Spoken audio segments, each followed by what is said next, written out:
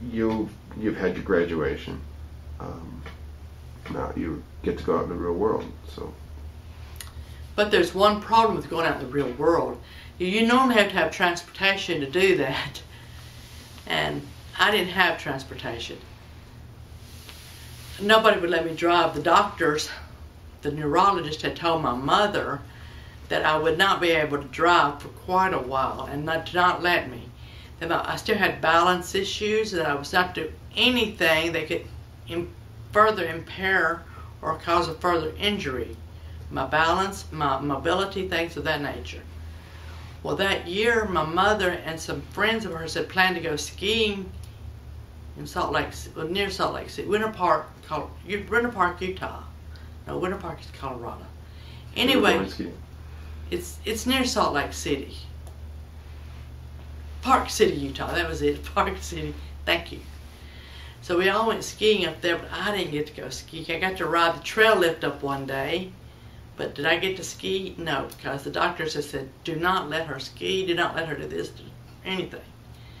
But then that spring, my niece turned 10, and she wanted to have an ice skating party.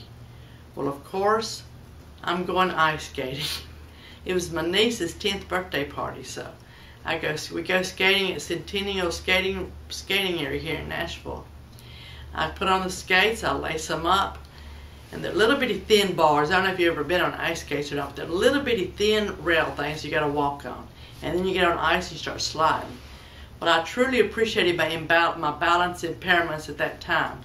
So as soon as I got on the ice, I turned around and walked right back out to the seat, took my skates off. I said, I'm not doing this. Have you've been an ice skater before? Yes.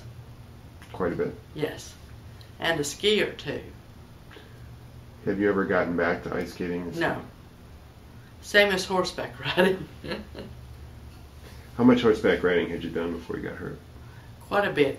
From the time I was 7 years old, it was a family tradition on Labor Day to go horseback riding. We'd always go to Nashville to, I've lost the name of the facility where we go horseback riding, but Percy Warner Park.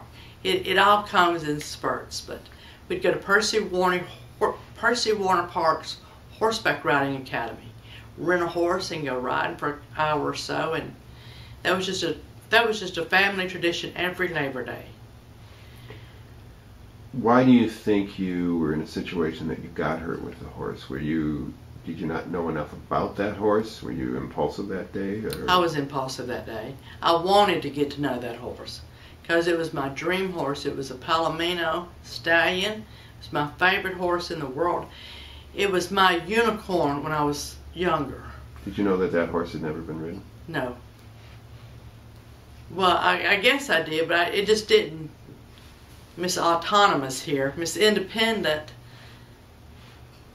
it just didn't quite click